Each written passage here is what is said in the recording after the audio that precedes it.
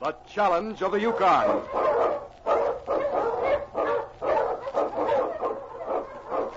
On King! On you, Husky!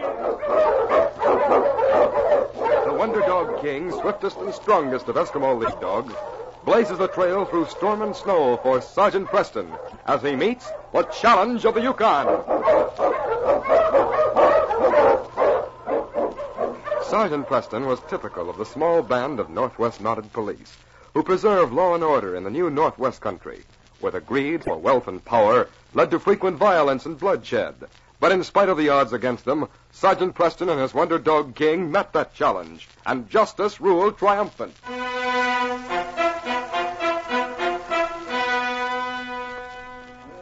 The general store in Eagle City was crowded as Sergeant Preston strolled in with his huge dog King at his side. The various odors of the place always fascinated King, and he left the sergeant's side as the Maori stopped to make a purchase.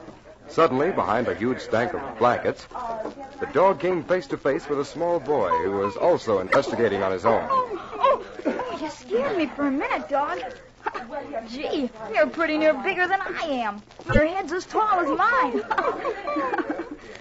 Children were usually afraid of King, and he was taught to avoid them.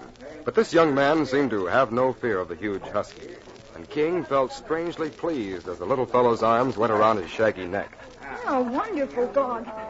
Look, I can just get my arms around your neck to hug you. Now I'll whisper something in your ear.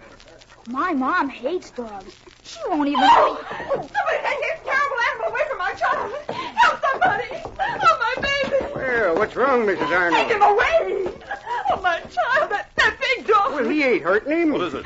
Save my boy, that animal. She's afraid of King. King, here, fella, come here. Sorry, lady. Oh, Donald. Baby, are you hurt? Aw, Mom, you're just silly. That dog's my friend. I'm sure King wouldn't hurt him, lady. King doesn't bite people, and he's never hurt a child. Don't try and tell me anything about those brutes. They're nothing but wolves. They just as soon slash your throat as look at you. Oh, no, really, ma'am. You, a Mountie. You certainly ought to know better than let a brute like that run free. Oh, I'm sorry, ma'am, but you've got King all wrong. He's gentle. He's a wonderful dog, and I wish I had him for my very own, and you won't even let me pet him. Now, come, Donald. We're leaving. And don't ever let me see you go near one of those vicious animals again. Goodbye, dog. Goodbye, King. Fine life that kid's going to have. His ma not even letting him pet a dog. Well, in a way, she's right. All dogs aren't like King. She just hasn't learned to tell the difference. Who is she? Why, that's Mrs. Arnold, old Judge Denby's daughter. She's visiting here from Montreal.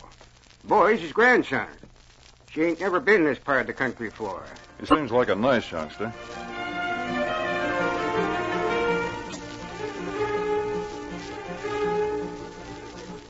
Young Don's love for dogs was almost an obsession. Perhaps because he was forbidden to pet or go near one, their fascination for him was doubled. Later that day, his grandfather discovered him gazing sorrowfully out of the window. A big tear just dropped off the end of his nose. Why, son, what's wrong with you? Oh, nothing. Oh, he's been sulking all morning because I took him away from one of those big sledge dogs. He was actually hugging the thing. He liked me, and I liked him, and she said he was a vicious brute, but he was so Now, kind. Jane, And why don't we stop all this? Let me get the boy a pup. Now, Then he... Father, we've gone Well- through all this before. You spoil him terribly. Give him everything he wants, whether it's good for him or not. But, Jane, a boy and a dog just naturally go together. Like coffee and cream and ice cream and cake. I've heard and- all your arguments, Father. Now, let's not talk about it anymore. no use, Grandpa. Get your parka on, son. Come walk down to the courthouse with me. Father, you have to stay there all afternoon. Donald can't wait for you. I can walk back, can't I? Oh, please, Mom, let me go with them. Well, all right. But come right back and put on those fur-lined boots and warm mittens and stay Just a near- second, Grandpa. I'll be right with you. Hurry.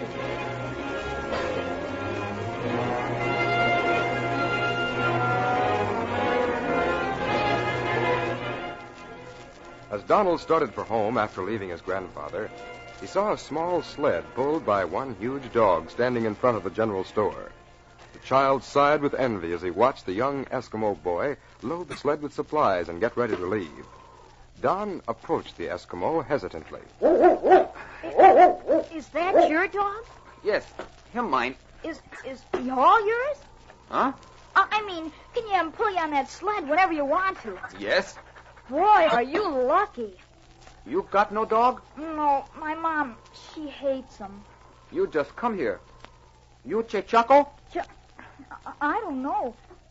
Say, would you give me a ride on that sled? Me live Eskimo village, 10-mile way. Must get home today. Oh.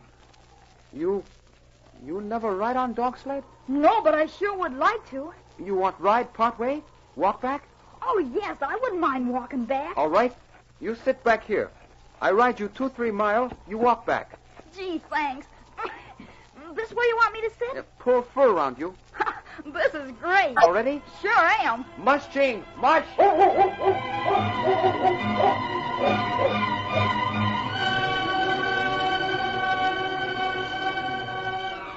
To Kala, the Eskimo boy, the Yukon Territory was like an open book. A 10 or 15-mile trek was nothing, and he didn't realize the difference between himself and the young lad who was city-bred. They were about 5 miles from town when he stopped his dog. Watching. Whoa, watching. Maybe now you better go back, boy. Gee, it's been swell, Calla. Thanks. You sure are lucky to have a dog like this. Me come town again. Give you more ride. That'd be wonderful. I'm sure glad I saw you. Goodbye. You take trail back town. Sure. Goodbye.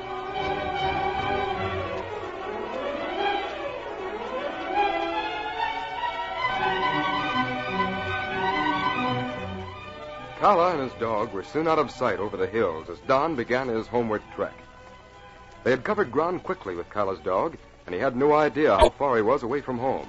When a big snowshoe rabbit bounded out from behind a bush in front of him, he went leaping through the snow to pursue it joyfully. Hey, you rabbit, I'll get you.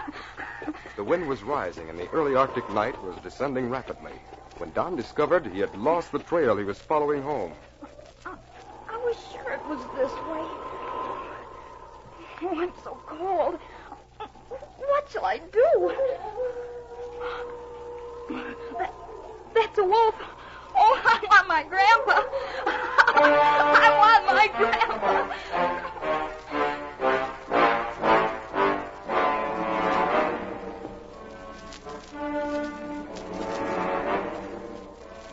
Judge Denby was very worried. He paced the floor waiting for Sergeant Preston, trying vainly to console his weeping daughter. When... There. That must be Sergeant Preston now. I'm all ready, Sergeant. Come in. Do you mind if I bring King in for a minute? Oh, no, of course not. Come in, King. Down, boy. Down there, fella. Oh, this is my daughter, Mrs. Arnold, Sergeant. We met in the store this morning. How do you do? Oh, Sergeant, if you can only find Don. I have some good news for you. We know which direction he went. Where? You do? Which way? Jim Jackson saw him getting on a sled that an Eskimo boy was driving. A sled? With an Eskimo? There's an Eskimo village about 10 miles north of here. We may find him there. But why would he go off with an Eskimo? Well, probably wanted to ride on a dog sled. Dogs. Again, it's a dog. If only he could forget those horrible Mrs. animals. Arnold, we're going to have to depend on a dog to find him. Oh, what do you mean? It's dark, and we're going to have to depend a lot on King's scent and hearing. Have you something of Don's that I can show King and let him know what we're looking for? Oh, well, here's his sweater, if that's any That will be help. fine. Here, King. Here, boy. Get this scent. We're going to find Don. He seems to understand you, It's Sergeant. all routine to King. Got it, boy? We'll take the sweater with us if you don't mind. You mean he'll really try to pick up Don's scent? He will pick up Don's scent if he crosses it. Ready? All ready, Sergeant. Let's go. Now, don't worry, Jane. We'll bring Dawn back. Oh, I'll try not to worry. Oh, hurry, and good luck.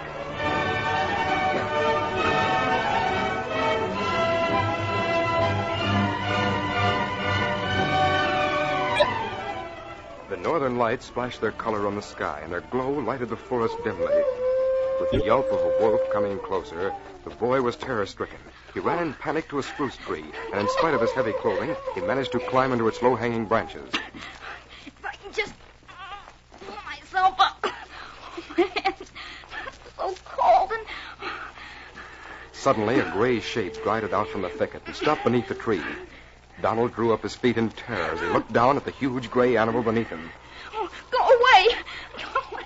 The wolf's eyes gleamed hungrily, and Don wondered if he were out of reach of its terrible fangs. His hands were growing numb with cold. I can't hang on.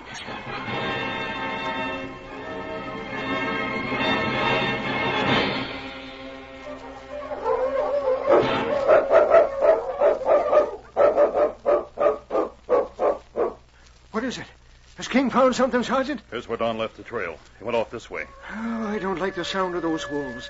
Let's hurry, Sergeant. I think we'd better let King go on ahead. King, here, boy. Follow these tracks. Find him, fella. On, King. Find him, boy. As King raced over the frozen ground following Don's trail, a growl rose from his throat as another scent joined that of the boys. It was the scent of a wolf. The trail zigzagged through the forest, and the hair on King's back rose as he suddenly saw the huge beast beneath a tree. The timber wolf turned and bared his fangs. But King launched himself at his throat with a roar of defiance.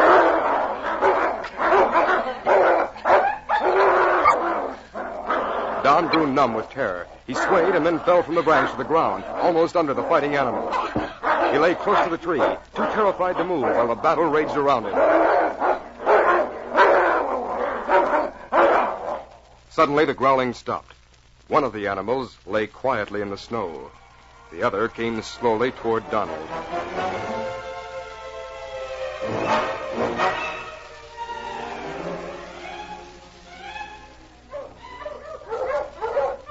Ho, you huskies! Listen, that sounds like King now. It is King. We're coming, boy. Do you think he's from him, Sergeant? If I know King, he has. There he is, over near that tree. Here we are, boy. King, old fellow, you found him. Don, Wait a minute, I'll see. Yes, he's alive, Judge. Oh, Don, son. Are you all right? I'm so cold. Please, don't take the dog away. Why, look, Sergeant. He's full of blood. His face. He's been lying close to King. King's full of it, too. Oh, I'll carry you, Don. We'll put you on the sled. Look here, Judge. King had a fight before we got here. A wolf. One of the biggest I've ever seen. King saved me. Don't take him away. King will stay right beside you all night, Donald. Here, Judge, better let me carry him. It's quite a walk back to that sled. Come on, boy.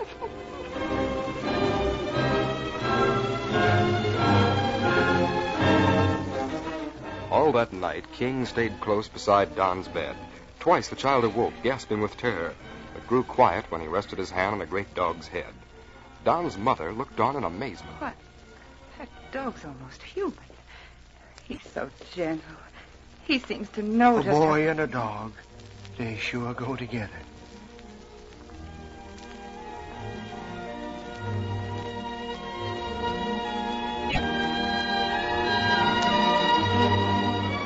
The next morning, Preston was greeted by King as he came into Donald's bedroom. Hello there, fella. How are you, Don? I'm fine, Sergeant. Oh, King was wonderful. He stayed beside the bed all night long. Are you going to take him away, Sergeant Preston? Well, I'll tell you, Don. King has his job to do. But I thought maybe we could make a trade. Here, look in this basket and see if you'll give up King for this. A puppy! Mother, look! Oh, grab it. You see him? Oh, I'll bet he grows up to look just like King. oh, he's wonderful. Mother, may I keep him? Oh, yes, Don. I've changed my mind about dogs. I think they're wonderful, too. Oh, gee. Yes, King, old boy. Guess your work here is done. It looks as if this case is closed.